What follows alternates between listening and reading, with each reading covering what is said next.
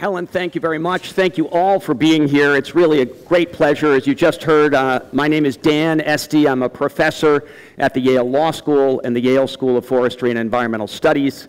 And perhaps more importantly for today's purposes, I was one of the U.S. negotiators of the Framework Convention on Climate Change of 1992, when I was then at the U.S. Environmental Protection Agency.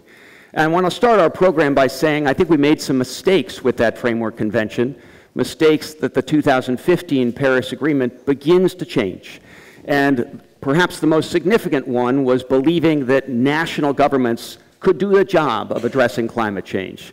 We set up a rather top-down focus on targets and timetables set by national governments, and lo and behold, 20 years later, we had not delivered much in the way of emissions reduction. So the Paris Agreement shifts gears in fundamental ways, builds much more of a bottom-up implementation strategy behind these ambitious goals, preventing warming from going above 2 degrees, aiming at a 1.5 degree cap on that warming. And we recognize, and the Paris Agreement formally acknowledges, that that's going to take a lot of work by subnational leaders and by the corporate world and the NGO community. And today we have on the stage some climate leaders that represent that transition to a much more bottom-up strategy of addressing climate change. And we're going to have a conversation, kind of a quick back and forth across a range of issues and representing the range of perspectives that our panel here offers. So let me start, if I can, with the Premier of Quebec, Philippe Couillard. And Mr. Premier, your province has been a leader on climate change for a very long time. And you were one of the people that really helped guide the world community towards this more bottom-up strategy, recognizing the important opportunities that exist at a state or provincial level. But you've also said that it's not just going to be state by state, province by province. You all have to be seen as part of a global action plan. What's your perspective on that? First, it's our responsibility to not only build but grow alliances.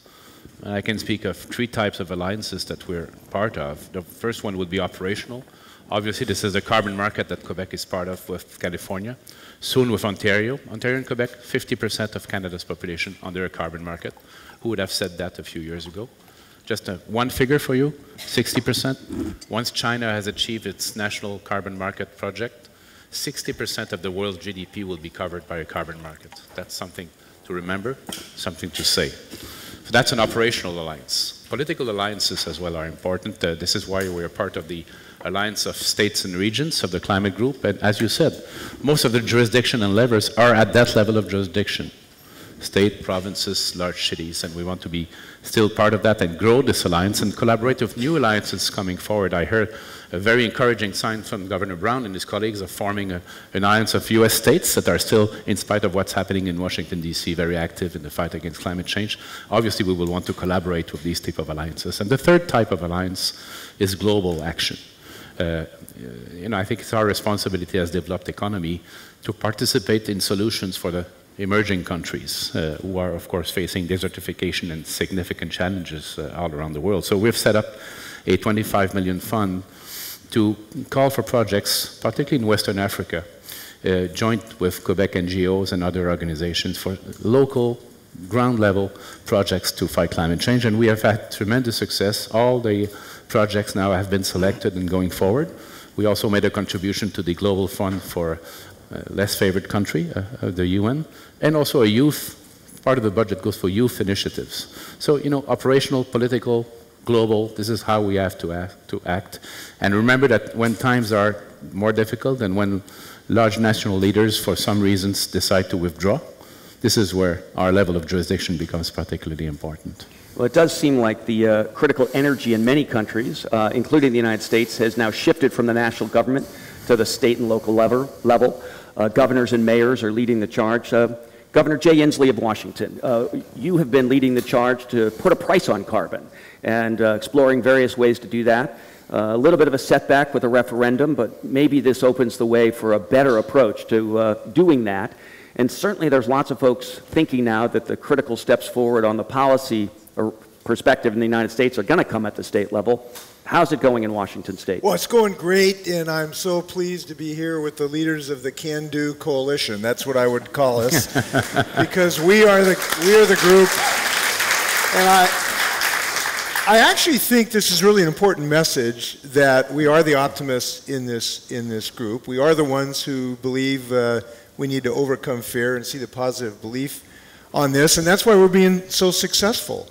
In fact, it's interesting, I was in Seattle the other day at a forum, and a questioner asked, you know, aren't these the darkest days like in American history? You know, my forests are burning down, there's ash falling in Seattle, it's never happened before. We have these intense hurricanes, massive melt in Greenland, rising sea levels, Fiji, Tuvalu, Marshall Islands threatened. Aren't these the darkest days?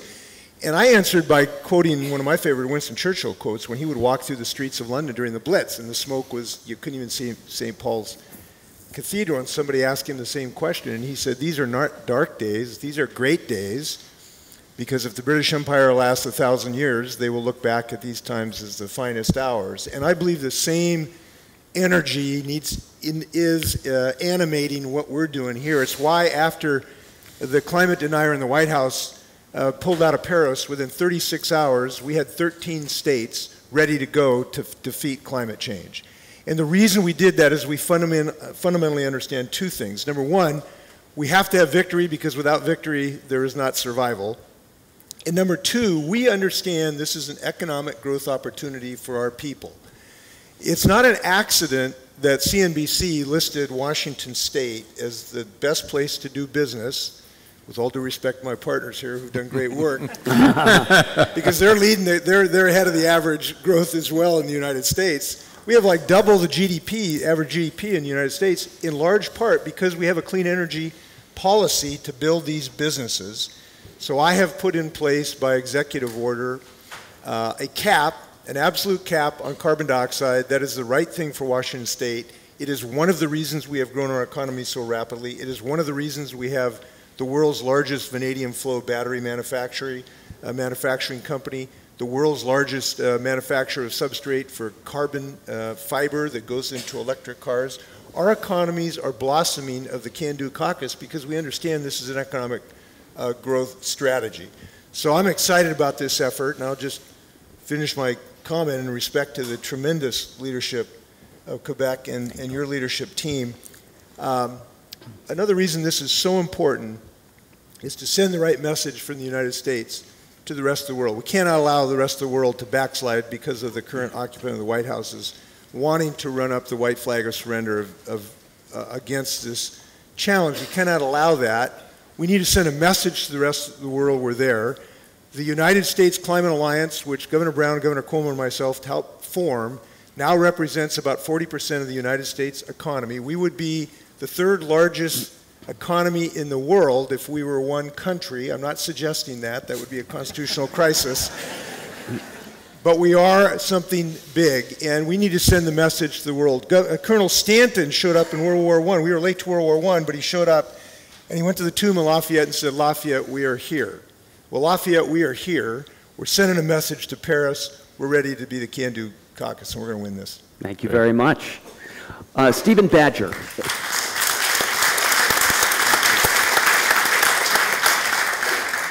Stephen Badger, chairman of the board of Mars. One of the things that the Paris Agreement did was galvanize the business community. And it seems quite impressive to see how many companies have said they're going forward with the action plans they put in place, and they see climate action as part of their business strategies. What's your take on how the business community is dealing with the current circumstances, and are they maintaining an ambitious climate change action program on a broad basis? Sure, thank you. Well, let me first say I'm honored to be here indeed and to share the stage with such esteemed officials, and yourself, Dan. Yes, well, that came out the wrong way. That really, truly did. The greatest of respect for your green to gold. You've led the way in helping to lay an academic and rational foundation. No need to waste time on that. Thank you. Okay. So let me get to the point. Business is indeed stepping up, and we at Mars are stepping up, and I'm honored to be here on behalf of business to speak to that end. For those of you in the audience who don't know Mars, just a quick moment on that. You probably know our brands, Snickers, M&M's, Pedigree, Whiskas, Seeds of Change, but you wouldn't know our company. We're over 100, many of you wouldn't. We're over 100 years old. My great-grandfather started it in his kitchen, and we very much stayed out of the limelight historically. But with the magnitude of this issue and the importance of it to not only our business but to the planet at large, we've decided that we really do need to step into the fray, and we need to do so publicly. And so not only are we all in per the Paris Accord, we're still in, rather, we would say that we're all in. And we're all in really on the basis of the science. The science is very clear, and the science is such that we're now able to map the carbon footprint of our total supply chain. And it has the footprint equal to a country the size of Panama. And that's significant, and we bear a responsibility for that. And in fact, to that end, we're very firm in our commitment to make an absolute reduction of 2/3 of the greenhouse gases in our supply chain, which would get us in line with the Paris Accord, and to do that through real investments and real activities and a whole nother level of investments and activities. So we're actually calling it our Sustainable in a Generation Plan. We're spending upwards of $1 billion over the next several years, and it will not only address the likes of climate change, it will address a range of issues that people as well are facing in our supply chain, from poverty to human rights issues, et cetera. So I think business is critical for solving these issues. It's critical that business do it in partnership with governments, with industry partners as well, with governments, as well as NGOs and the civil society. And we are fundamentally committed to doing our part. So thank you. Well, thank you very much, and thank you on behalf of all of us for the leadership in the business community. It is impressive the commitments Mars has made and the efforts you're leading. But if anyone can top them, maybe it is the governor of Hawaii, David Ige. Governor, your state has committed to going 100% renewable by 2045. This represents one of the most ambitious commitments of any entity, of any state, city, company in the world. How are you going to get there? You know, we are proud in Hawaii. You know, Hawaii is the most isolated community on the planet. You know, we're 2,500 miles away from any other community. The people of the First Nation of Hawaii were a model of sustainability. They had generated 100% of their energy and product needs from themselves. 10 years ago, Hawaii was the most dependent community on the planet, importing 90% of our fossil fuels for electricity, and importing more than 90% of the food and goods that we need to sustain ourselves. And our community absolutely said that does not work anymore. 2 years ago, we embraced the goal of 100% renewable energy for electricity generation because we wanted to transform our economy. We knew that becoming sustainable, becoming self-reliant would create new job opportunities and make us a more sustainable community. I'm fortunate that the people of Hawaii truly understand why that's important, and that's why we became the first state in the nation to commit to 100% renewable. We have an abundance of natural resources that assures us that we will make this goal. Governor Inslee talks about being the can-do people and the can-do philosophy and the philosophy of hope, and we definitely embrace that in Hawaii. We know that we can generate 100% of the energy that we need. On the island of Kauai today, during the peak sunshine hours, we generate 99% of the energy needs on Kauai through solar, through hydroelectric, through the first closed cycle biomass production plant. So we know that the challenge before us is about storage, is about how can we take the energy that is so abundant in our natural environment, store it, and produce it for when the consumer needs it. We are excited about that opportunity. We already see job growth in green energy. We have the highest employment ever in the history of the state of Hawaii. And we continue to march on this commitment to 100% renewable. 2 months ago, Hawaii became the first state in the country to legally commit to the goals of the Paris Agreement. again, it really is a reflection of our community belief that climate change is real, that we need to take dramatic action, and we will continue to do so. So, Governor Ige, thank you very much. Governor Brown, you've been a leader on climate change for years. You were one of the people that helped launch the Under 2 Coalition. More recently, you've been leading the U.S. Climate Alliance. Are you optimistic that we can actually move forward despite the difficult political moment we are in this country? Well, that's a very good question. I like all the optimism around here, so that's good. But I don't want to minimize the steep hill that we have to climb. Decarbonizing the economy, when the economy depends so totally on carbon, is not child's play. This is, it's quite daunting. But the optimism that I hear in this room and I see from my fellow governors and with the representative business is a real step forward. We weren't this far a year ago, so we're making progress. And that's very exciting. And I can say in California, we've taken a number of steps, and I would say very significantly in our recent passage of the most comprehensive cap-and-trade program anywhere in the United States, and we're linked with Quebec in our carbon market. That law was extended to 2030 and was done with the benefit of 9 Republican votes. Now that represents about 10% of the legislature, but it's the first time that I know of where Republican representatives have voted for a climate action explicitly by the name of climate action. They didn't mess around and say it's something else. They explicitly recognize that. So that's a real crack in the armor of Republican climate denial. And I think that's going to spread to other parts of the party, and that's very important. Other things we're doing in California, we're about almost 30% renewable. We'll be at 50% probably in the next 7 years, and we'll go beyond that and follow Hawaii with their 100%. But we're already at just under 30. We have a 10% low carbon fuel standard, which is a very tough mandate on energy producers, but we're getting there. We're probably 3 or 4% now, and we're moving up to 10.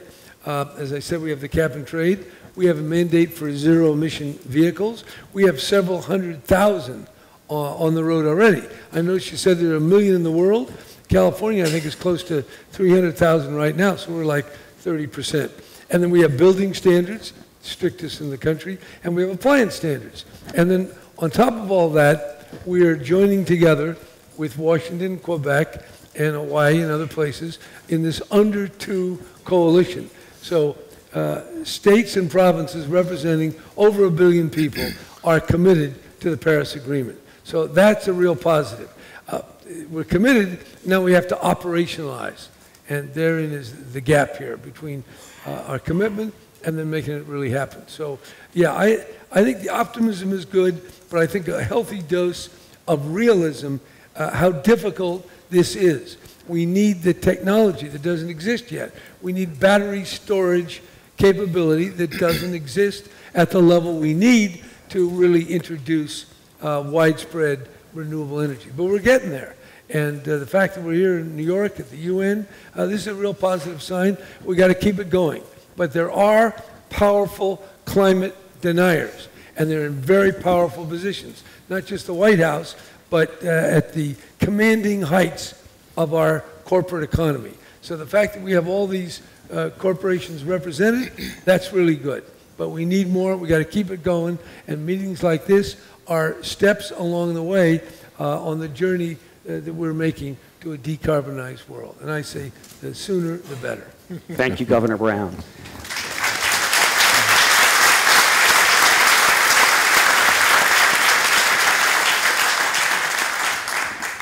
All of you are climate leaders, and all of you are pushing your states and your businesses forward, and your province, of course. And here's the question I want to pose next. One of the other things that meetings of this kind provide, and where we bring the leaders forward, is a chance to highlight what others might follow. So I want to ask each of you, what, if you could, you would suggest to others who are in the same place, a premier in a Canadian province or anywhere in the world, an American state governor, or a business leader? What is it you would tell your community is the next important step to take to keep climate action going? Premier? Setting targets, adopting legislation and action that is coherent with the targets we advocate for. And California has been a great example for us, not only with the carbon market, but the recently adopted law that mandates also zero-emission vehicles in Quebec, exactly on the model of what California did a few years ago.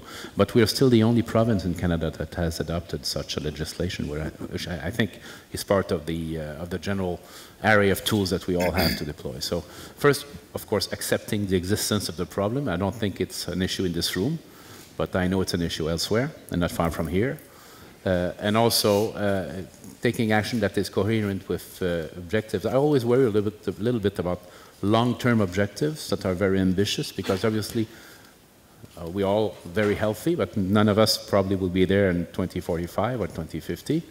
And we set targets for that time, which is good, but we have to realize also that we don't know what the world will look like in these years, and it's hard for us to control the long term. But we can certainly act between now and 2030, maybe 2040, in a credible way. Because in order to succeed politically, we have to achieve two things. First, to remain credible and coherent, and second, to destroy the argument that acting on climate is bad for the economy. For example, in Quebec, there has been a stunning reversal of our economic situation in the recent 3 years.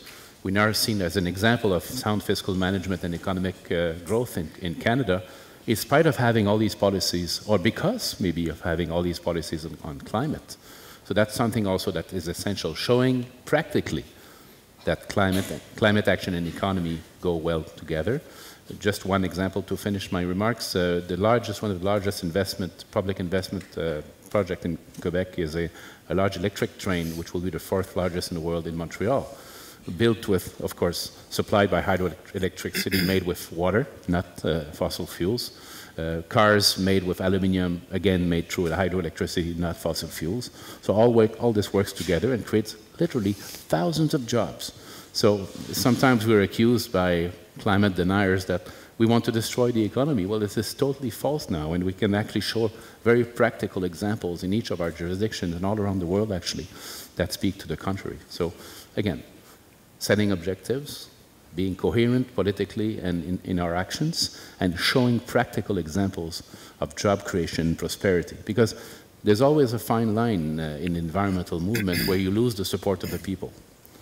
When people start worrying about what's going to happen to my job, my family, my community, is it bad, all these initiatives, are they going to be bad for my community? This is where you lose people's support. So we have to be very, very attached to that. Thank you. Governor Inslee, what would you say to others who are stepping up to the issue, perhaps not quite as far down the track as you are? I would say you should clone Jerry Brown and try to get him to do some good work. He's been such a great leader on this, Governor. Just a brief story, instructive from Washington State. So in the mid-2000s, when this problem became so apparent, I banded together with a bunch of groups to do an initiative to have a renewable energy portfolio standard in our state. And when we took this to the people, of course, the opposition, the fossil fuel industry, came forward and said, this is going to shut down the Washington state economy. We're going to have mass unemployment. Electrical rates will skyrocket. This will be the doom and gloom of all time. We passed it. It was narrow, but we passed it. Two things happened. I think both messages are important. Number one, we now have in excess of 75% of all our energy in our electrical grid is clean energy, zero CO2 emitting generating capacity. But here's the message that's most important. My wife Trudy and I, we went up to look at some of our fires, and I watched the fires that were burning right up to one of our new wind turbines. We now have 3,500 megawatts when we had 0 before we passed this initiative. And we were just taking pictures of these wind turbines, and this white pickup truck came down the road, and the guy stopped. I just said hello to the driver, and I said, what are you doing? He says, I'm maintaining these wind turbines. And I go, well, what is, just tell me about it. What does climate change and clean energy mean to you? And he looked at me, and I was a congressman at the time. He says, "Congressman, I'll tell you what climate change means to me. It means this brand new white pickup." And he slams his hand on the hood of this beautiful, I think it was a Dodge pickup. That's the fundamental message that we have to win races on. And let me finish on that note. We need to make this a winning political message. It is a winning political message because the job creation is the greatest opportunity for job creation. The fastest growth of any sector of the United States economy today is clean energy. And if we will make this an aggressive message, we will win. I got elected governor on this message in 2012. And there's two messages. Number one, President Trump and all his tweets cannot stop any of our states from moving forward.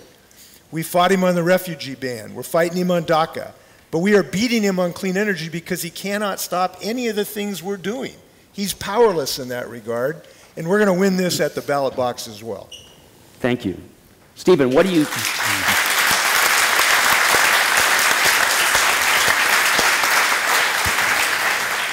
Stephen, what do you say to other business leaders? And let me just put a twist on this. There are business leaders who are still skeptical, and how do you get them thinking in a new and different way about climate change? Sure. Well, I think the overwhelming thing that I would say is that there is a business rationale to investing in sustainability, full stop. Every dollar that we're spending on sustainability has been taken through a rigorous analysis. And you might think as a privately held company that and because we don't have to meet quarterly earnings targets and such, that we don't have to be as rigorous with our financial acumen, but that's just not the case. One doesn't stay in business for over 100 years without being very disciplined about how you're spending your money and how you're deploying your capital. And so for us, there are three buckets that we really focus on. We focus on the planet, we focus on our supply chain and the people in it, and those beyond our supply chain also in terms of customers and consumers, and we focus on well-being at large for pets and people. And I would say again that there are really three ways that I would think about that business case. There's cost neutrality or cost benefit, there's cost avoidance, and there's reward. And so today already with our operations in the US and elsewhere, which are carbon neutral from wind and other sources, we're already finding our bills to be less than what we would pay with fossil fuels. So there's cost benefit, or at least neutrality, and it's only going to get better. In terms of cost avoidance, climate change is a serious disruptor to any business that has a supply chain based upon any agricultural commodity. It just is going to fundamentally alter the security of food grown on the face of the earth. And so as a company that essentially buys raw materials and puts them together into finished goods, investing in our supply chain and in the resiliency of it, and doing what we can in our part, for our part, to address climate change only makes good business sense. And then there's a reward to it as well relative to whether that be consumers themselves, customers such as retailers, or others, employees, who will seek out and find value in engaging with companies and entities that are really trying to make a positive difference in the world, and on this issue in specific. Thank you. Governor Ige, the same question. Do you have a thought that you would share with others? And again, not only U.S. states, but provinces and states, subnational leaders around the world. Certainly, I do think that having goals are important. You know, the Aloha Plus Challenge is something that we announced in Hawaii a couple years ago, and it really focused on sustainability of our community in terms of energy, in terms of food production, in terms of taking care of our natural resources, our ocean and water resources, and then most importantly from Hawaii, keeping out invasive species and managing, you know, those species that are unique to Hawaii, like found nowhere else on the planet. We found very helpful to pursue legislation because it allows the community and all stakeholders to get involved, and we saw tremendous consensus in our community. You know, as an island community, we see the impacts of climate change more dramatically than other communities. You know, the last two hurricane seasons were the busiest and most active in recorded history in the state of Hawaii. At one point in time, we had 3 Category 4 storms surrounding the islands. Never before in the history have we ever seen that. We've had more extreme tides. We've had dramatic coral bleaching events that threaten our ocean resources.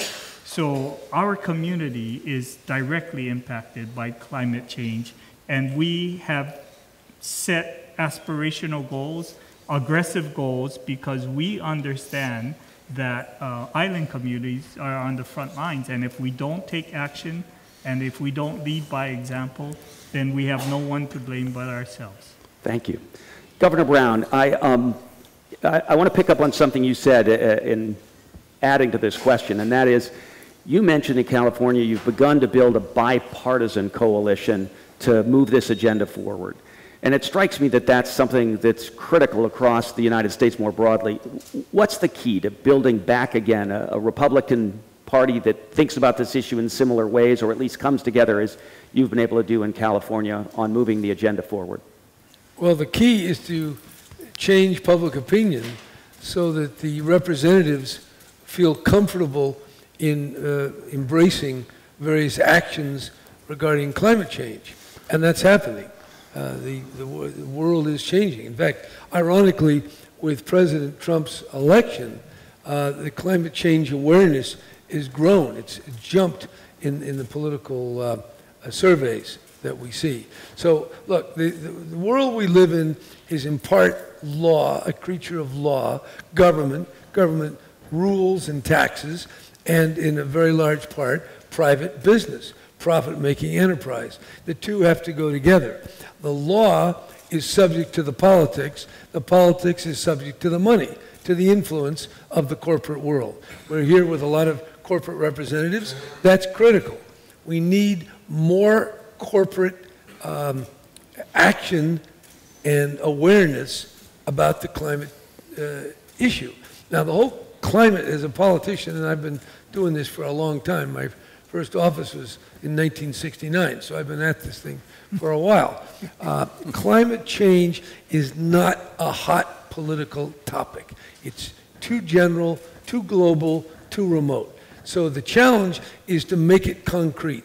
And we make it concrete by more and more people understanding and focusing and embracing the topic. It's a hard thing to talk about. Climate change is a wipeout at some point. And there are tipping points that we don't know, have we passed them?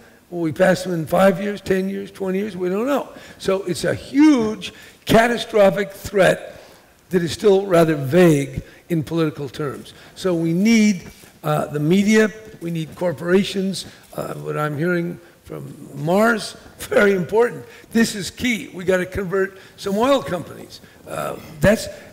Politicians have a role, but our role is embedded in a capitalist economy where money and profit and loss is the engine. Not the only engine, but a powerful engine. So what we're doing today is really absolutely what we need to do. We got to keep doing it and keeping increasing it.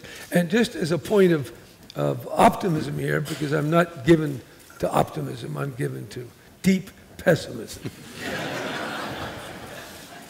But I really enjoy deep pessimism. So it's actually a perverse form of optimism. And I won't explain that because I don't understand it myself. Because I'm very excited.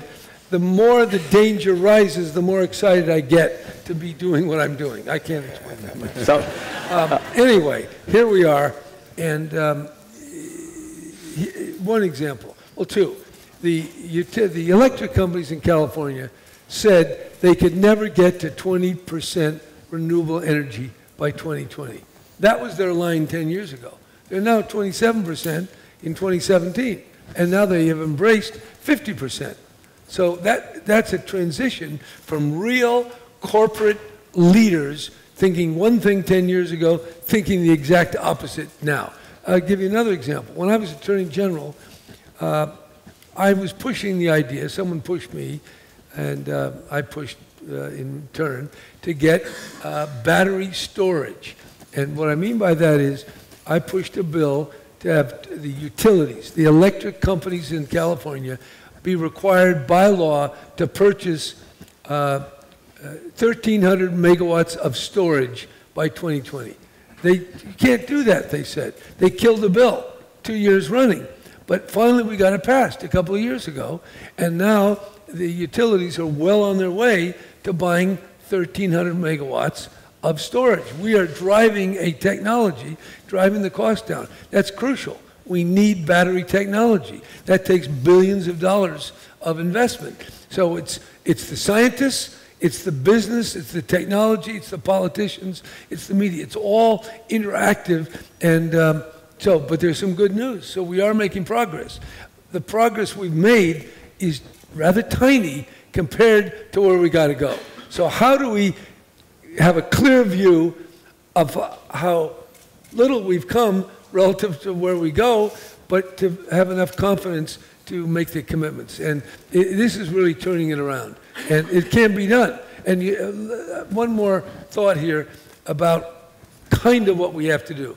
In World War II, on some day, somewhere in 1942, I think, early on, Roosevelt said, no more private cars.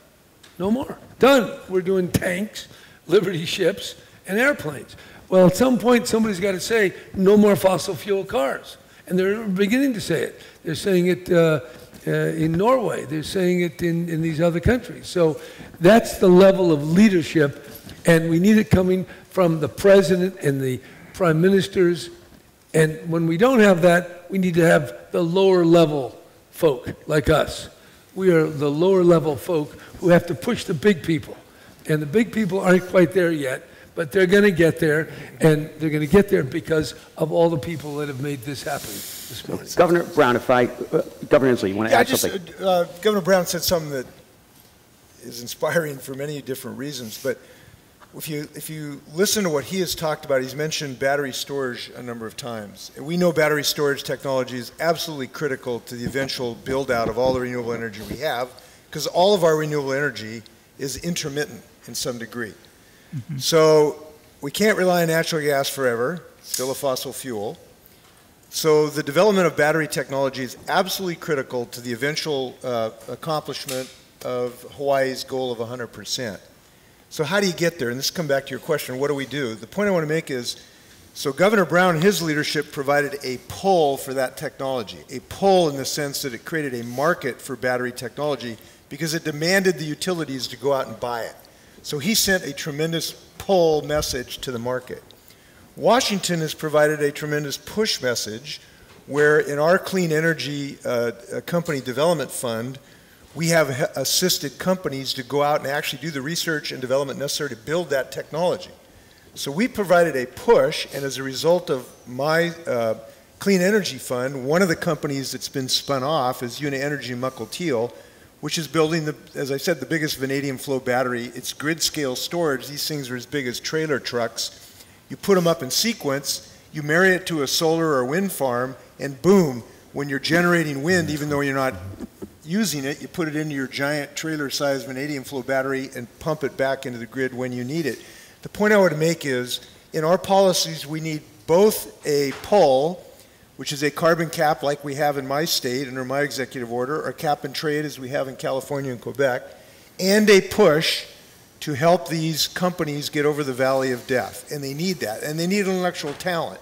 They need universities to be focused on this. And we're focusing ours, and they're pumping out some great technology. Premier. Yeah, on the energy, I think a lot of people are missing the true revolution. I'll give you an example. In Quebec, a lot of people are, not a lot of people, many people are still pushing for more dams in northern Quebec. And as you know, we have a significant number of these up there. But this is not what's going to take us through the next 20, 25 years.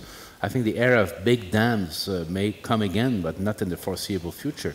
What we will see now, and starting to see, is revolution centered about decentralizing of production at the level of the consumer, the homeowner, interacting with the grid in a transactional way, smart grids, more renewables, yes, more storage, yes. But I think we've passed the era of this push for big, huge electricity infrastructures and moving down at the citizens level. The only reason Quebec was late in doing this, because Vermont has been doing this for a while now, and other legislations as well, is our electric fares are so low that there has been no incentives until now to go there. But we're getting there, and in the 20s, I think this will be the big revolution in our province, but also elsewhere, moving the production of energy at the homeowner, energy producer, being an energy producer, and again, transacting with the public. Let me say we're down to our last 30 seconds, but we have had several critical points laid out here. The importance of innovation and the importance of partnership, particularly government business. So Stephen, you're our one business guy. You've heard government saying what the business community needs to step up to from several of our governors and the premier. From a business point of view, what do you need from government? I would say collaboration, and we're deeply committed to that. We know that the issues are serious and significant. Commitments are one thing, action is another. And the issues that face us and the scale that they exist at are significant and enormous. And it's not just collaboration from, if you will, the United States and the commitment that exists here on the stage, as well as from Canada, but from foreign governments as well. We have to reach deep, not only face into how we generate our energy, but we need to reach deep into our supply chains, which fundamentally have some very serious issues. And we need partnerships with NGOs and with governments writ large to address this, to come up with the solutions that are needed.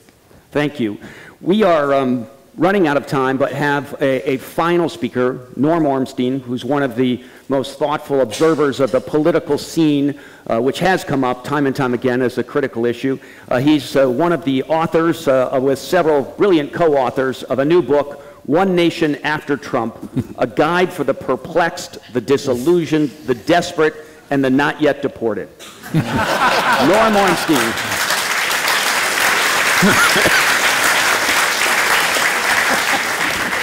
Thank you, Dan, and what an honor to be up on the stage with this remarkable collection of public servants and business leaders from around the country and the continent. For me, it's a little bit different. I am from Washington, D.C., and have to live in a surreal world in Donald Trump's Washington, D.C. I had to learn a new national anthem, We Shall Overcome. Now watch the new reality series, Dancing with the Czars. And of course, it's been a remarkable couple of weeks as we have watched Harvey and then Irma and now are awaiting Maria, devastating hurricanes that clearly represent the extreme weather events that are shaped in significant part by the warmer ocean waters that have been caused by climate change and causing economic and human devastation. We have an Environmental Protection Agency director who said, now is not the time to talk about climate change in the midst of hurricanes. We've had a war on science that we've had to deal with. We have at EPA a directive going out that grants should be flagged if they use the terms climate change or global warming. We have a nominee for NASA who is neither a scientist nor a believer in man-made climate change. We have an attempt to knock out the weather satellites. It's gotten so depressing for me that I actually began to look into volunteering for the first manned colony on Mars. Then I learned that the first person to volunteer for it was Newt Gingrich. Now I need a new plan B, obviously. But with all of that, the message that we've heard today is a very heartening one. And we've had World War II analogies. I think Donald Trump may be our Dunkirk, where we had the West at the threat of absolute destruction, and the government did not respond, and civil society was jolted and stepped up to the plate. And what we're seeing now, I think, both because we're having the direct impact of climate change with these weather events, with the devastation, and with a president and an administration that are moving in exactly the wrong direction, is the kind of jolt that's coming, and it's been there with the infrastructure and foundation led by leaders that we see on the stage and others to overcome all of this. For an American who's followed and studied and worked with our political system, one of the heartening events is, built in by the framers, the states as laboratories of democracy. And now we're seeing laboratories from Hawaii, California, Washington step up. We've seen a federal system in Canada where we see a similar phenomenon.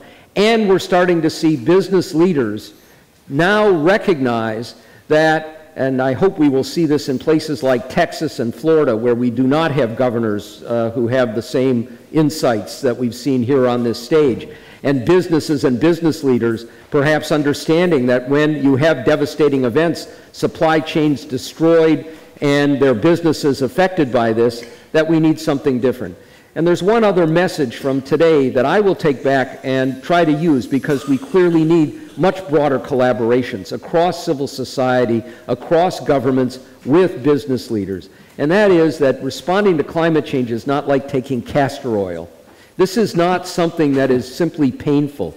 It is good business. It is good for the economy. As Governor Inslee said, it creates jobs, and you can buy, maybe it'll be an electric pickup the next time around, that this is something that is good across the board. And if we can begin to get those messages across, and if we see the kinds of innovations that we've got here in the states and in the business community, and if we have leaders in universities like Dan coming out of government but bringing those things together, we will overcome, not just overcome.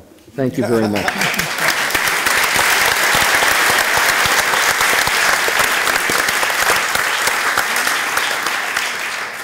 Norm, thank you very much. That was an incredibly brilliant summary of a wide-ranging conversation. And now, please join me in thanking our panelists who've covered so much ground and given us so much hope.